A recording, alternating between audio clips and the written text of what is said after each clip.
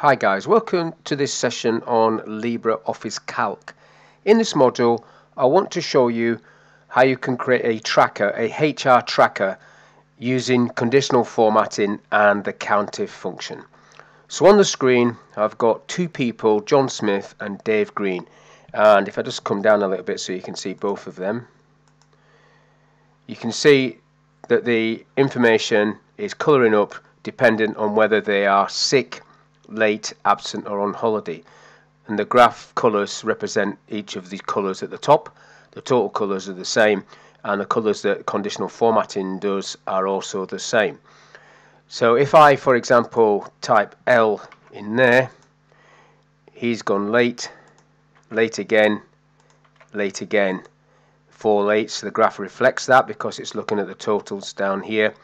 And if he's on the sick, it's S, sick, and so on and so on. The graph is picking that up. And same for holidays. If I type H, holiday, absent A, and then absent goes up. So that's just 3 months, January, February, March, and the summary at the bottom there. Obviously you might want to do it for the whole year, but that is the process that I want to cover. Nothing too technical in this, it's fairly straightforward. So if I go into a new sheet and let's just create the days of the week, so let's go, in fact I can just pull that across, can't I, to 7, so 1 to 7, and then 8 across, and then I'll just pause this and do the rest. So I've got the days. I'm just going to do January to start off with, but obviously you do the rest as well. So I want to merge and center that and put January in there, and then I want to merge and center the top bit to put the person's name in, and this will be John Smith or whoever that is. And then the conditional formatting needs to go into these rows. So I've got my control key down, which allows me. So once you've highlighted all the areas, so this last one's only got 3 days, I could go all the way across, but I'll just leave it on that. Now we need to make sure we're on the Home tab, and we go to Conditions. Click on Conditions. So the first one is, let's say, if they're absent, I want, that needs to be in quotes. Let's get that in quotes. So it's a text string, so let's just open quotes, A, close quotes. And then you've got a series of options here.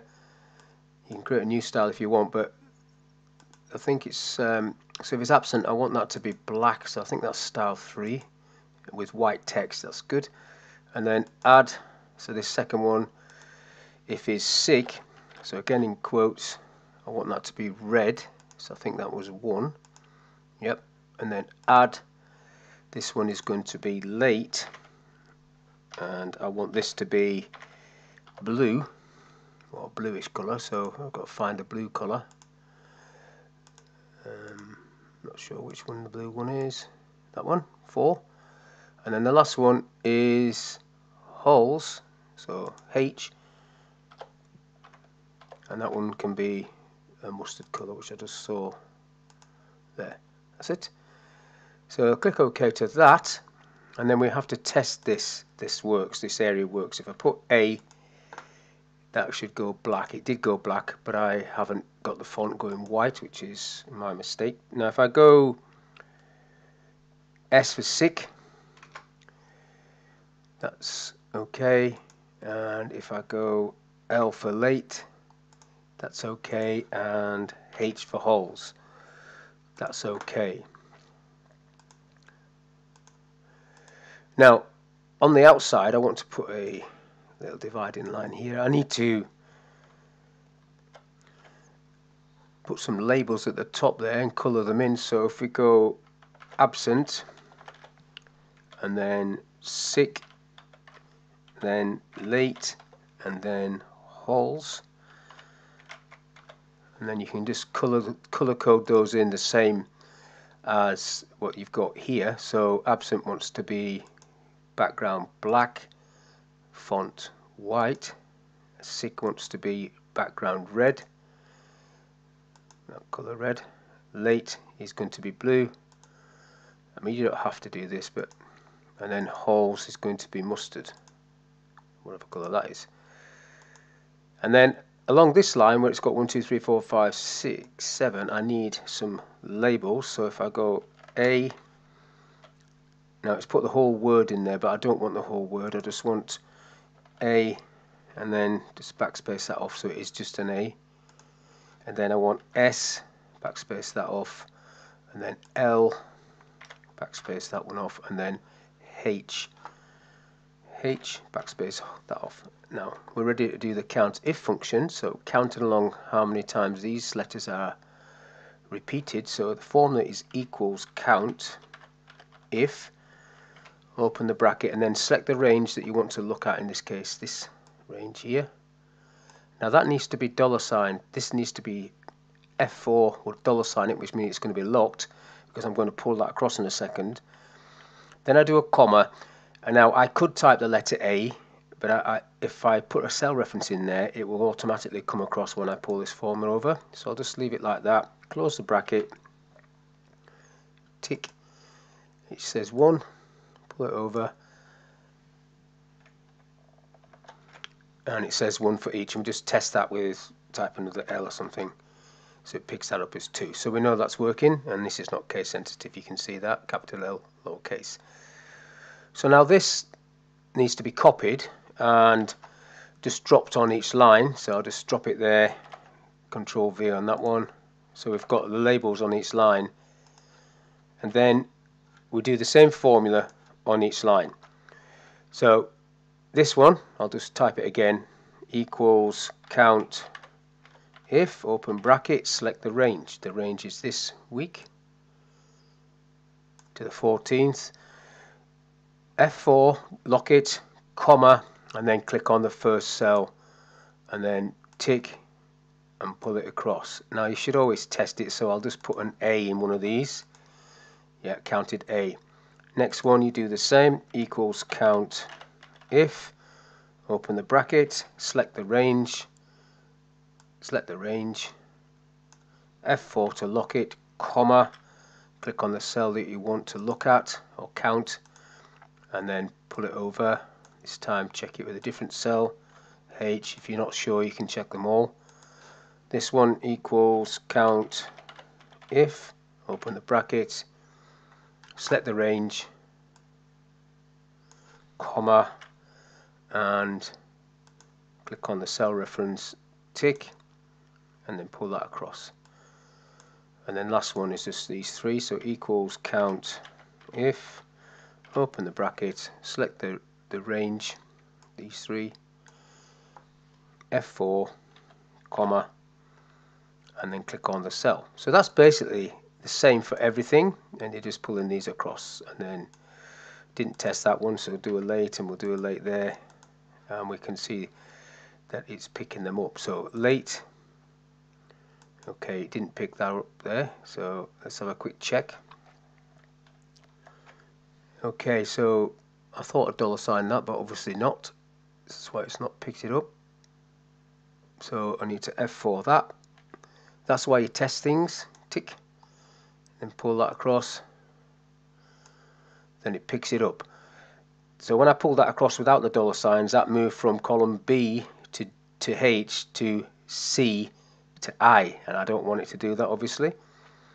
Now at the bottom, if I just copy this one more time, copy and paste, what I need is the totals. So in there I need to add up all the times this person was absent.